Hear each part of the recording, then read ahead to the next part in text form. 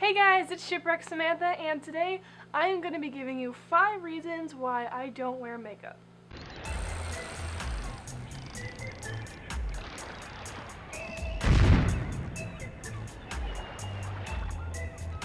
Now, I'm not at all saying that it's bad to wear makeup. My mom wears makeup, my sister wears makeup, a lot of people wear makeup, and there's really nothing wrong with that.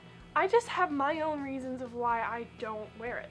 My first reason is it's expensive. On average, one person can spend over $3,000 on mascara a year, and that's just on mascara alone. Imagine how much money it would cost for just all of the makeup people use on a regular basis. Number 2 is it's time consuming. I like getting up in the mornings and taking 15 to 30 minutes to get ready. That includes getting dressed and eating breakfast. That's really all I do in the mornings. I love not having to get up an hour earlier just to put makeup on. Number 3 is it's not that healthy.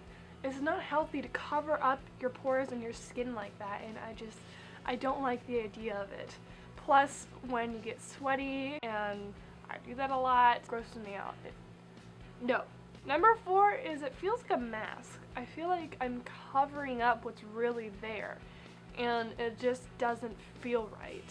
Number 5 is simply that I'm confident in myself and what I look like. I mean, God created me the way I am. Why would I want to change that? I'm happy the way I am. And that's one of the reasons why I cut a pixie cut. My hair was a way of covering myself up and covering my face, so when I cut it off, it kind of was a symbol of that I was confident in myself and how I look. I'm happy with the way I am, and there's just nothing I want to change about it. And if you like wearing makeup because it makes you confident, go right ahead. There's nothing wrong with that. I think everyone should just be confident in how they feel and how they look, and not wearing makeup is how I feel confident. Do you wear makeup or do you prefer not to? Be sure to comment your thoughts down below. Thanks for watching, and I will see you guys in the next video.